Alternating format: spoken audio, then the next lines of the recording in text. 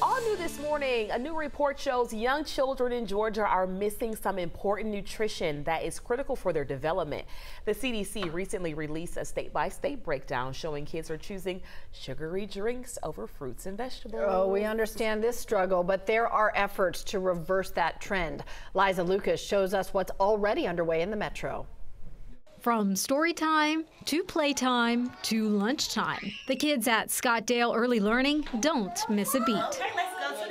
Mealtime is fun, it's engaging. In other words, lunchtime is an opportunity for a different kind of learning. The teachers are asking wonderful questions just to build on the children's cognitive development, talking to them about the taste of the food, the texture, the smells. A new CDC report shows early exposure to healthy foods is critical to a young child's development. But across the country, kids 5 and under are missing out on key nutrients. In Georgia, parents report that more than half of kids don't eat a vegetable every day, yet more than 60% are drinking sugary drinks. That's where Quality Care for Children comes in. The group works with the USDA, sponsoring more than 600 child care programs across Georgia, helping centers like Scottdale cover the cost of healthy meals and snacks. Inflation has taken over the world, and so they do provide us with financial support, also showing us what quality looks like. Nutrition is a big piece of quality and healthy development. We come in to provide reimbursement for those meals,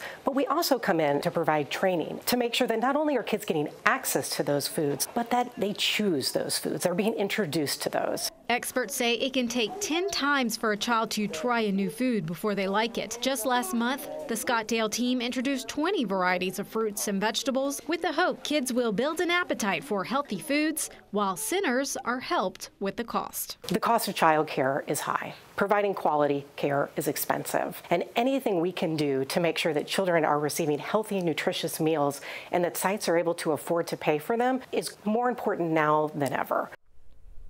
So this really puts it in perspective. Meals are the second highest cost for child care centers following staff. So this type of program where centers can be reimbursed can really help when it comes to limited resources. And for families, there is also help. We're putting together a link of recipes, activities, and more on our website for you at 11alive.com. Great information, Liza. Thank you.